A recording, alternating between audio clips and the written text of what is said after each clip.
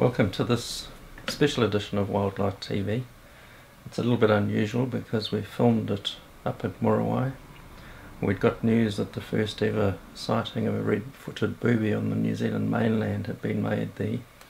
So we shot up from the Bay of Plenty on a day trip there and back to see if we could see the bird. Conditions were fantastic for flying gannets, howling wind, but that meant that our sound quality wasn't fantastic.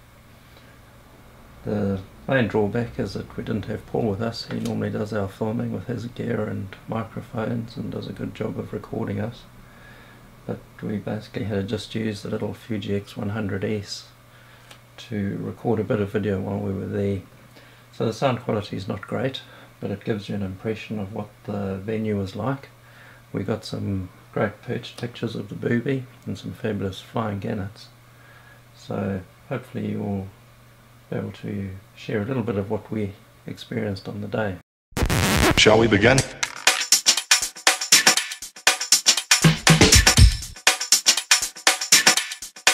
Let's begin now.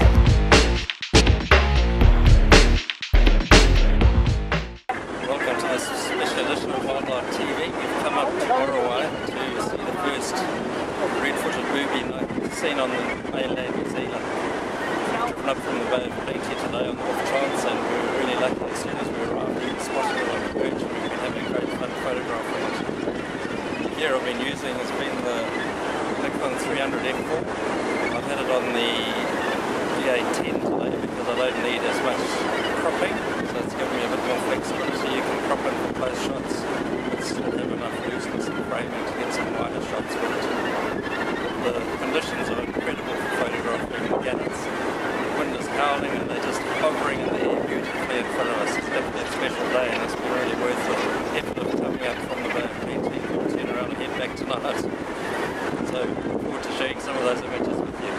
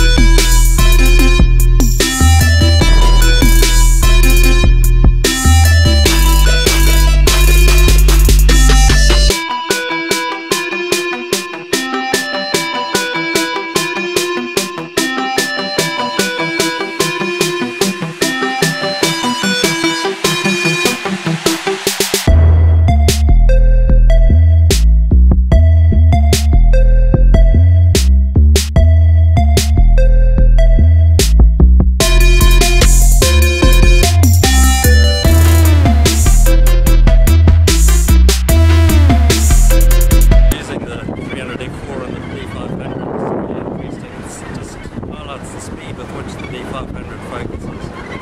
Using it completes the DA10, it just grabs and holds on tenaciously.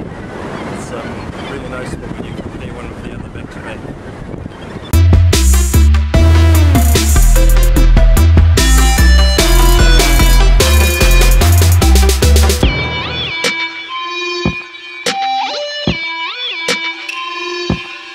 The things that were lost in the sound probably was the issues that I was talking about. We were basically using the Nikon 300 f4 on the Nikon DA10 and also on the D500, and it really highlighted the speed with which the D500 focuses and the ability that it has to really hold a subject in motion in sharp focus. My initial impressions have always been that it is very snappy, but using the two bodies back to back, it really highlighted how good the D500 is. I've never really felt that the DA10 was terribly slow in focus, but I really found I was having to repeatedly pump the back focus button to grab focus and follow a bird in flight, whereas with the D500 you just pop it on there, hold focus, lock and hang on to it tenaciously.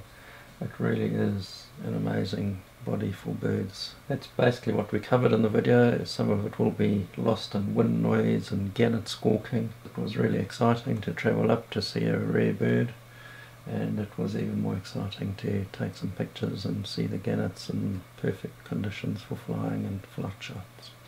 So, hope you enjoy that, and join us next time. Remember to subscribe, and we'll see you in the next episode.